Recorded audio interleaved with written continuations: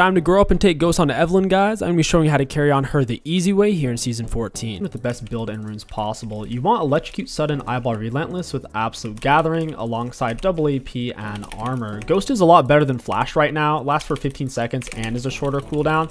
So by the very nature of coming up behind someone on Ghost, it's almost a guaranteed kill.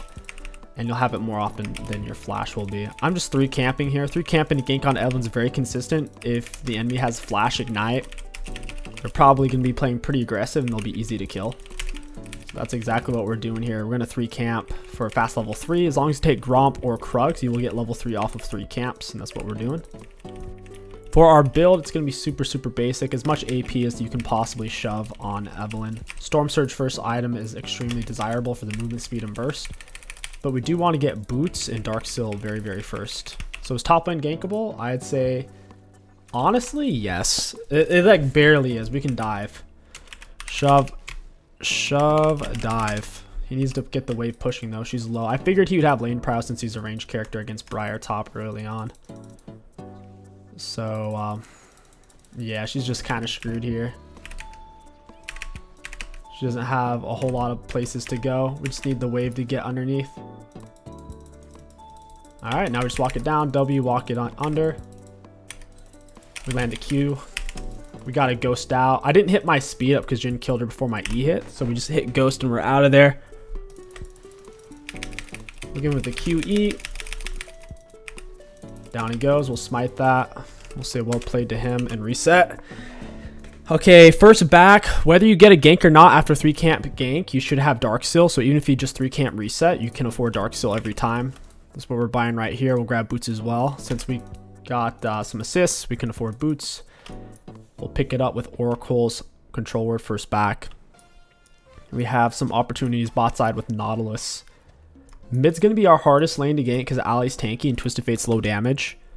Our best ganks by far is to play around Bully, kind of Glass Cannon Jin, and to also play around the Nautilus hook. But you see the enemies are too deep underneath their turret to where we can't do a whole lot over there.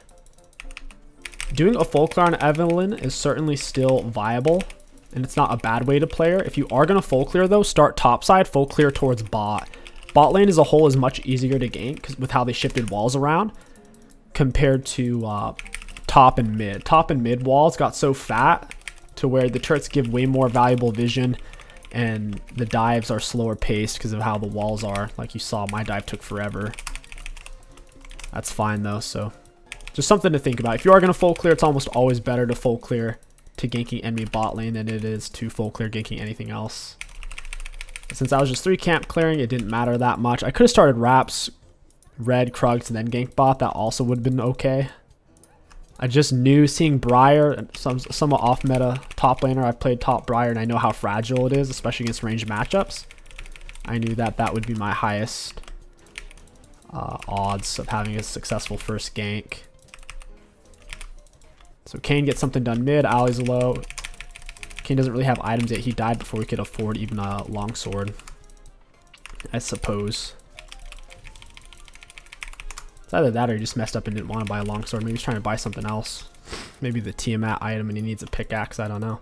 Hug the wall. This can't see us if we hug it on the wide side.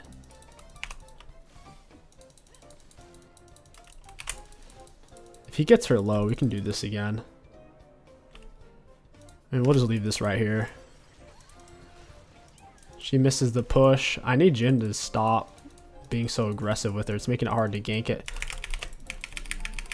There it is. Just hit it with the WQ. We don't even need the charm. The W itself will just function as a slow in that sense. So we can throw out a Q in midair and W, and it will still work that way if we really want to. Or we can just W then Q. Either's fine. As long as we get the slow. That's what we're looking for. We can beat Kane right now, I think. Yeah. I hit the charm. He's got nowhere to go. I really needed a yellow card. Unfortunately, me dying there, I do lose Dark Seal stacks. On the bright side, I do get to back and spend my gold. We don't have to go for tier 2 boots because we can push for Aether Whisper. This will help us hit an earlier item faster, and we're going to focus ganking the same lane over and over to get our Dark Seals up. You don't typically want to spread your ganks out on multiple lanes on Evelynn. You want raw consistency. Although her full clears are efficient, she's also a very gold hungry, kill hungry champion who functions well off of getting kills. I think we can do something here if Jin's willing to stay. Looks like he wants to back. We can try taking these. They're kind of tanky, but if you pull them together, you can use your AoE damage a bit, like you see here. Just pull them out. Makes it safer to take them in to escape if someone shows up. Go ahead and smite that one, get it out of the way. By AoE damage, we can kill the small ones pretty quickly. Put a charm on him. There's no reason to even use an ability on it, really, why it shields up, it decays. Since my ability is such a short cooldown, it's fine, and this is the only guy left, so I might as well. We get some gold. Now we get some extra damage on turrets with our Void Touch. Get some extra on hit. I thought it gave it to your teammates as well, but I'm not seeing it. I guess they removed that function. We'll still be hitting a timely level 6. We'll be hitting it around 8-minute mark, which is pretty standard for most jungle champions unless you're soaking massive amounts of minion XP, being near minions as they die. Enemy minions specifically. Yeah, it is looking like an 8-minute level 6. The only lane jungle consistently hit 6 before is bot lane. And even Zai hit 6 before us there. Teemo must have been dead or doing roams. This Ali's dominating, bro. We're going to hit him with an auto Q. We want to pull him back to where we're at. He got shredded up pretty good. We also got his R. We're going to have to R back for that. Get him with Q. We'll just kite it out and we're fine. We'll take it. I need it for the Dark Soul stacks. He doesn't have Dark Soul. It's fine. Without Ghost there, I may actually end up dying. Plus, it is a shorter cooldown than Flash, so we'll be able to get that, use that here shortly. It's very common to give up the first dragon or two on Evelynn. Unless you have R and Flash, it's hard to contest it. Or unless you're at a huge gold advantage. So a lot of times it's common to give it up and kill a lane while they're taking it. So like kill top lane, for example. You can try ganking bot. Teemo Mushrooms could be an issue. That's a good Nautilus R. He knocked both of them with that. Put charm on her, smite minion. Auto, I save E to try to secure the kill. Securing the kill is really important, especially with Dark Seal. Threw away all my stacks. I can afford Storm Surge, so we reset here. Even for our red buffs up, it doesn't matter. Evelynn's all about just gold income and also level 6. It's big for her. Got Storm Surge. We have Relentless Hunter, moving super fast around the map. We could play Herald to end this game early, to be honest. The Storm Surge functions essentially is giving you a whole extra ability worth of damage. We have 100 AP, 10 magic penetration, 5% movement speed, but the Storm Raider passes is what I'm referring to, an extra ability worth of damage. If we do roughly a third of their health within 2.5 seconds, which is easy to do on most champions, especially a burster like Evelynn, then they take a huge chunk of magic damage, and I get a movement speed bonus. We missed the first Q, that's fine. You saw the Storm Surge go off there, an extra 247 damage. We'll come up behind her. I'm moving 416 out of combat with no tier 2 boost. Most champions tier 2s move 380. We'll be patient here. We have minions to tank, so there's really no rush. Jin takes the first hit, which is actually the right thing to do since he's a ranged character. It's easier for him to step out of the turret range while still helping the whole time. He doesn't have to commit for extended periods of time. Since he's ranged, he can just sit on the outskirts and hit. Teemo blind dart's really good against Twisted Fate stun car. Even if Twisted Fate stun car is in midair, if he gets blinded, it won't land. It's really annoying. It's a very frustrating mechanic. He's not likely to cross through. Like, this will give us vision of him, but he's not likely to break it since he's going to be going through walls and stuff. It's a good forward ward. A lot of action going on bot side. I'll head over there. Teemo's... yeah, he's right here. I thought he was going to pop that. Sure enough. He's got nowhere to go. Go in the bush. Give it the QE. My Storm Surge should go off and kill him. Yep, I don't need to press R because of it. It's the Storm Surge really is the final hit that you need to kill them every time. It's the perfect item for Evelynn. Only thing bad about it is there's no ability haste.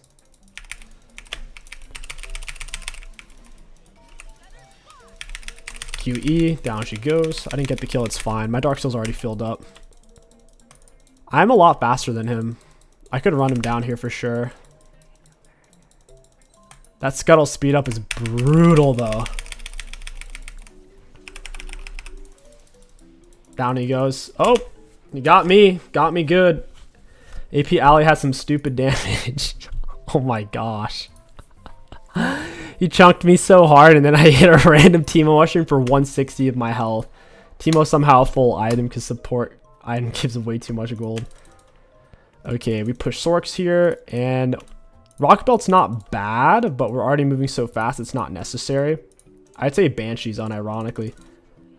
Banshee's is pretty affordable for how much it gives. 3100 gold for 120 AP, 50 magic resist, and the spell block is massive versus Teemo Shrooms.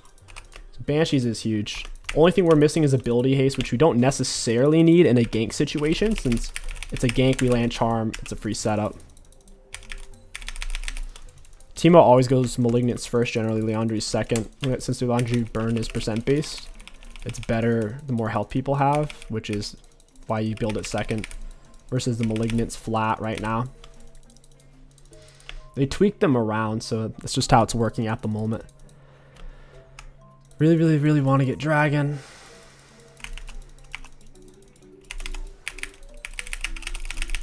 She's dead, I think, from my item. Yep. There's the Teemo. He's got nowhere to go. Down you go, buddy. We really need Dragon here.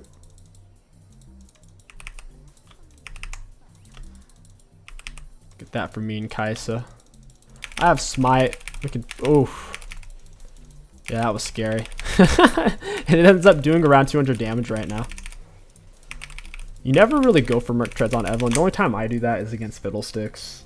And that against good Fiddlesticks specifically.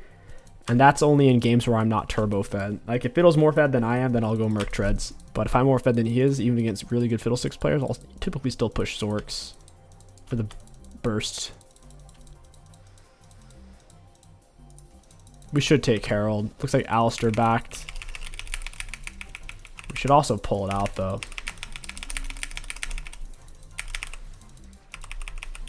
Kind of want to take this. It's big to get both. We can go mid and top, hover them both. Teemo Mushrooms makes it more and more tedious to actually go there. Ali's bot side, so he loses turret. We could go inside of it. It's kind of funny to do, so I'll just show you guys. It bounces you out and you get a shield. It's more useful if there's enemy minions in the way and your Herald's going to get stopped on minions. Look at all those little guys go. You can't actually cancel her channel, which is pretty frustrating. We smited him, slow him down. He burned flash for that and didn't really get anything. There's a blind dart. You see, it didn't. Stun card didn't land even though he threw it first. They need to change that interaction. It's so bad. Alright, they see me. I gotta go back to farm mode. We'll have Banshees here pretty soon. It'll save us. Having a start Dark Seal and Mesh means you have to preserve those stacks at all costs. It's very common to see the Evelynn go for Banshees second item or even a Zhonya's third. Never really Zhonya's second. It's pretty expensive. If the enemy team is really physical damage bursty heavy, like with the Talon Z, then sure. Jeez, these mushrooms are ridiculous. Way too many. I hate how... So if I click on the mushroom and then my Oracle's ends, my champion automatically keeps walking forward to that spot. It's frustrating because you think that your last auto is barely going to finish. It doesn't, and then your guy walks forward automatically. Teemo favored interactions left and right. Kane's a full item. I can deal with him. Dark Seal kind of counts as a 800 gold item when it's 10 stacked like this, so I'm pretty fed.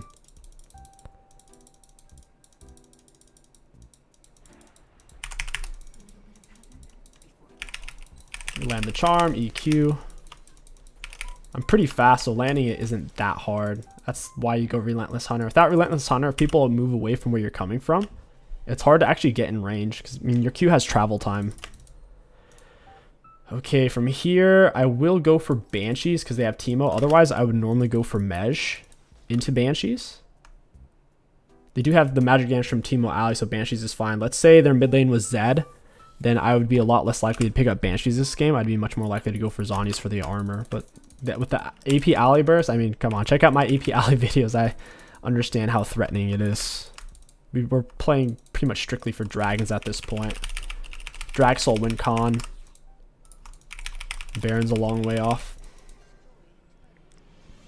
We have 5 stacks, touch the void. We took the 3 things that gave us 3 stacks, and I guess Herald gives us 2.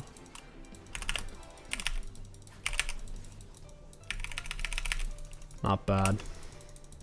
Evelynn's incredibly strong right now. She got, I don't know why, but she, okay, I do know why. AP items are better. That's about it. Because the map didn't actually benefit her. Mid lane got much harder to gank as a whole. Because of this wall, the turret sees you for like 3 or 4 turret shots before you can come up behind them. Versus you used to be able to come up behind them, it would see you late and it wouldn't be able to hit you. But it's really just the AP items being stronger and cheaper as a whole. Got it. Smite that. It's got these shrooms everywhere over here. My R's on cooldown. Oh my goodness. Stepping on shrooms before my Banshees can come back up. Cool. Kane's here though. I think I'm dead here. That sucks. Couldn't get out my Q in time. Well played to him. He did end up flashing for it at least, and we didn't lose mesh stacks. We only lost 5 Dark Harvests instead of 10 mesh. At this point, we do need to get the mesh. Shadow Flame's insane on Evelynn to get a form of crit damage from our magic damage is really, really good. It is kind of expensive though. I'd rather be fast off Lichbane. If I had Lichbane here, even though he flashed, I probably would have lived with the extra 8% movement speed. It's also, if my green jungle item was finished as well. Green jungle item is really good. So on Evelynn, with this setup, you're already so fast with Relentless Hunter that Rocket Belt isn't 100% mandatory, although it is inexpensive and it's still a great item rush. So, I don't know. Just one of those things. We don't need red jungle item with the Rocket Belt synergy with Rocket Belt applying red jungle item slow. We don't really need blue jungle item either.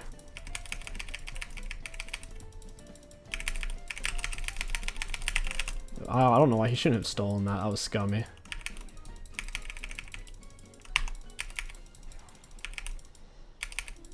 I can see you, buddy. Got him. Nice, nice, nice. Can't hide forever, my dude. He's got 2 full items. He's as fed as I am with 16 CS and 4 kills. Incredible, man. Supporting League of Legends is so balanced. I'm moving 485. Nice try, Briar. Goodbye, Briar. We have both dragons. Very nice. They don't really outscale us either. With Absolute Gathering, Evelynn doesn't fall off. With AP items, like even Banshee's giving 120 AP. I think Zhonya's gives 120, yeah. And what, Rabadon gives like 140, 160 now? Yeah, 140 instead of its previous 120.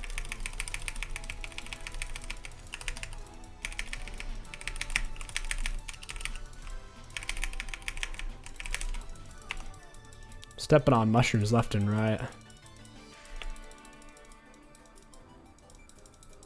That's why you take Banshees versus Teemo. Hey, Zaya. And they quit. That's it, guys. That's going to do it for Evelynn. To round off the build, you always get Rabadon and you always get Void Staff. It's that simple. Let's take a look at the graphs. Looking at damage dealt against enemy champions, we have the most in the game. Looking at damage taken, a decent amount as well. Most on our team, not quite the most in the game. Self-mitigated, pretty high up there, but not quite the most. And for runes, high value. All in all, Evelynn is probably S+ tier right now. With how strong the AP items are, Riot has consistently pushed up her AP scalings to keep her viable. And she's reaping huge rewards because AP items are giving more AP than ever right now. So definitely pick Evelynn or ban it. It's worth it. Yeah. I love you.